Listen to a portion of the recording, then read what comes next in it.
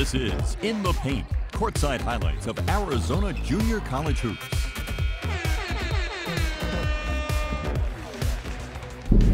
The Glendale Gauchos squared off against their West Side rivals, the Phoenix College Bears.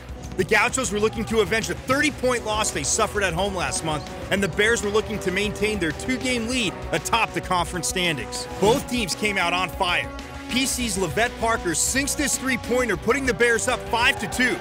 But Glendale's Kyrie Johnson comes down the court and answers right back, sinking this three to tie the game at 5. Later in the half, Rashad Goolsby runs a great give-and-go with Emmanuel Gant, and Goolsby finishes at the rim for the score.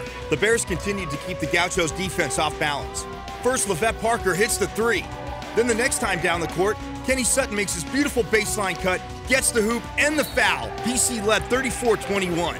With the Gauchos trailing 41-30 to start the second half, sophomores Dominique Bankowski and Trayvon Newman tried to get GCC back in the game.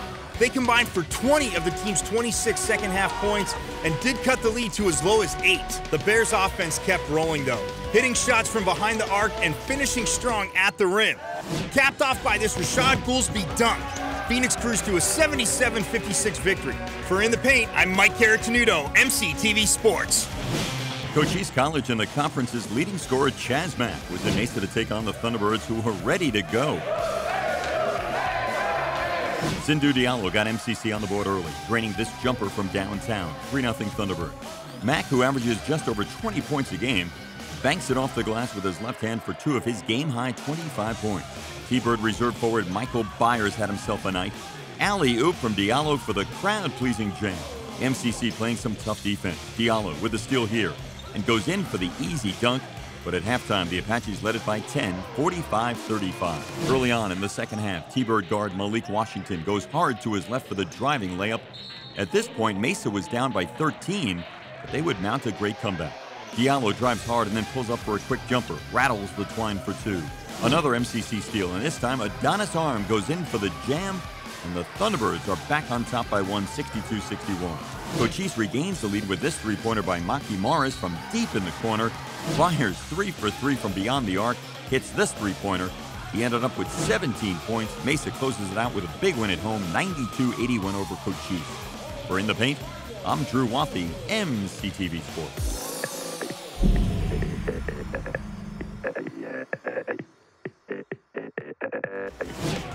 On sophomore night at Glendale, the Gauchos hosted the Cochise Apaches in this men's ACC-AC matchup. Cochise was looking for the season sweep of Glendale. Cochise took charge from the opening tip.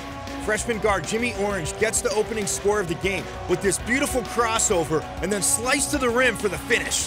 The Gauchos finally broke through as Dominique Bradley sets the pick, then rolls to the basket and scores. GCC trailed 11-2. The rest of the half was the Chaz Mack show.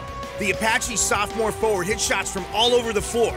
Mack sunk this three, then became a beast down low as he was getting the ball close to the rim and converting. Mack finished the first half with 18 points, and the Apaches went into the locker room up 43-22. In the second half, the Gauchos tried to battle back. Dominique Bradley, Trayvon Newman, and Kyrie Johnson heated up from the field and hit big shots from all over the court, but couldn't cut into Cochise's lead.